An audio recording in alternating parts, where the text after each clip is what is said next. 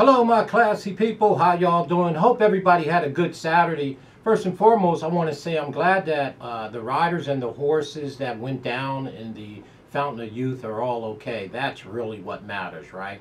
So we're happy for Rosario and Alvarado, and of course the two Billy Mott horses got up. High Oaks, one of them, very well, and Glance. So, as always, please turn your closed caption on. You know, we're going to dial into a race tomorrow at Sunday over at Santa Anita. They have two stake races. So we figure we might as well go ahead and dial into those two races. It is the China Doll Stakes race on the ninth race, the last race of the card. For $100,000 going a flat mile for 3-year-old fillies on the turf, a field of 8. We'll run through it. I have an opinion. It's a bit of a long shot. We got no prices today on Saturday, so maybe we can get one tomorrow. Okay, so, and excuse my data in the background running there. So, the China Doll Stakes, the number 1 horse, Pammy's Ready. Pammy's Ready is 10-1 on the morning line. Very speedy horse, Pammy Ready, by More Than Ready. On the back end by Warfront, the grandsire. Mr. Alvarado, Ruben Alvarado is our trainer. And this horse to me is 10-1 on the line, coming off of a maiden win January 29th at a mile right here at Santa Anita. Coming back in 36 days and should be the clear speed here.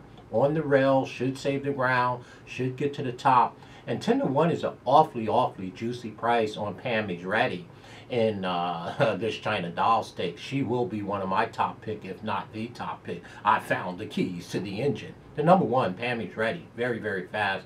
Great value.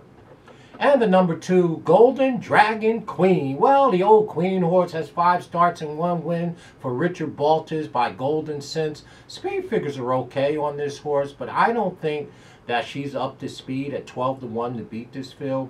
She was already beaten by the 8 horse here, Lucky's Girl, as well as the number 6 horse, Island of Love. So we're going to throw the number 2, Golden Dragon Queen, off the ticket. The number 3 horse, Sterling Cress. Well, Sterling Cress has 5 starts, 1 win, 2 seconds, and 1/3. This horse has always been on the board. They paid $135,000 for the number 3 horse, Sterling Cress. And she's by No Nay Never. Again, this is another Richard Baltas horse. Richard has 2 of them in here. I believe he has the number 2 horse as well, Golden Dragon Queen, who we threw out. And no, he has 3 in here, and he has the bottom horse, Lucky Girl. And the number 3 horse to me is another horse that should take a lot of attention here. Ran a beautiful maiden race on February 12th and won the race. Now returning in 22 days, have Respoli up. So the number 3 horse to me is very strong here, and I see that this filly should go forward. Probably will be one of my top 2 picks in here. The number 4, An Agent Mistake. Well, this horse had made no mistakes. Only got 1 start, the number 4, An Agent Mistake, but won that. So the horse is 1 for 1. It is Doug O'Neill. He is in a training battle with Phil D'Amato. Okay, I think Phil is in front of him by 1. But this horse, the number 4, appears to be totally overmatched to me. You know, here.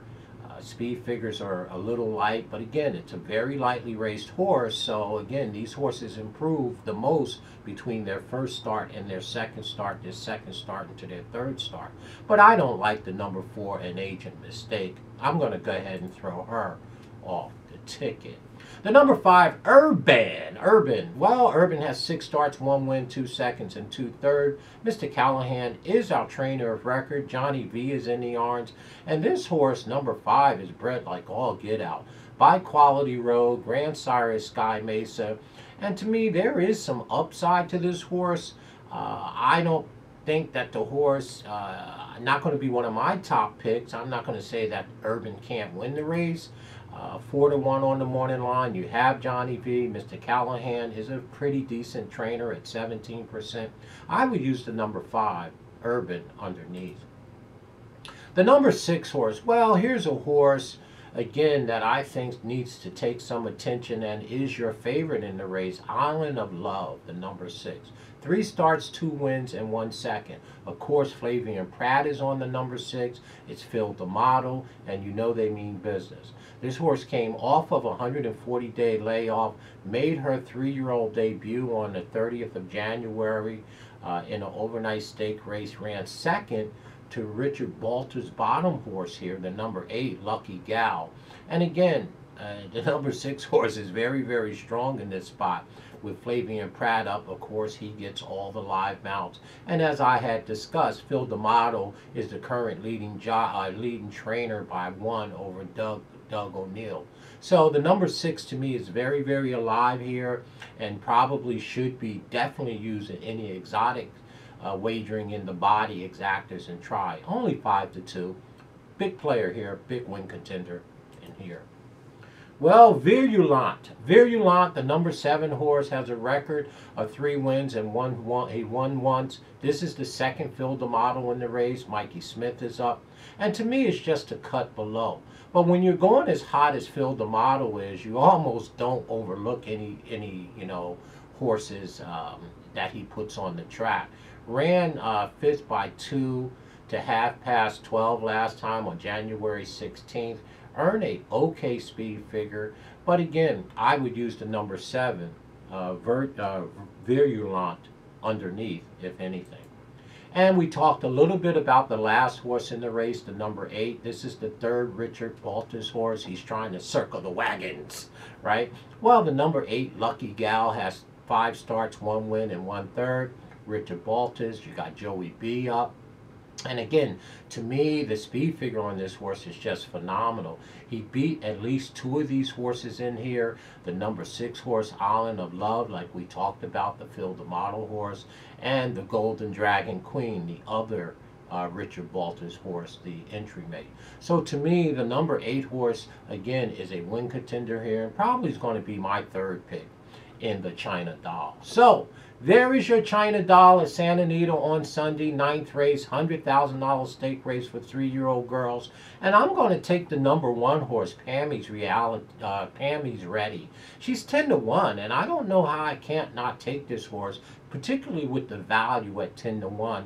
And she looks like clearly the speed to me, and it's a flat mile, and she's on the rail, so she should save the ground. She's already the speed, and she's 10-1. So I'll take a flyer and a chance with the number 1, Pammy's Ready, as my first pick. And my second pick here, well, again, I'm going to go ahead and use Richard Balter's bottom horse, Lucky Girl. I like this horse a little bit from the outside, and don't need to be near the lead, but should be sitting in the catbird.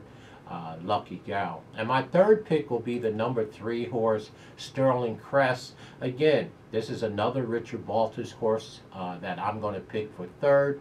Okay, so I've got both of Richard Balter's horses 2nd and 3rd in this spot for sure. So for us in the China Doll is going to be the number 1, Penny's Ready, and the Richard Balter's horse, the number 8, our 2nd pick, Lucky Girl, and the 2nd Richard Balter's horse as our 3rd pick, Sterling Crest. Now, I do need to tell you that the number 6 horse, of course, Island of Love, is the favorite in the race. It is Phil D'Amato. It is Flavian Pratt. I'm just going to try to get around the favorite here by using the 1, 8, 3 in that order. Understanding the 6 is a very big player in this spot with Flavian Pratt. So there's my pick in the China Doll. 1, 8, 3 in that order. Let me know what you think. Stay classy, folks. And most of all, always have some fun.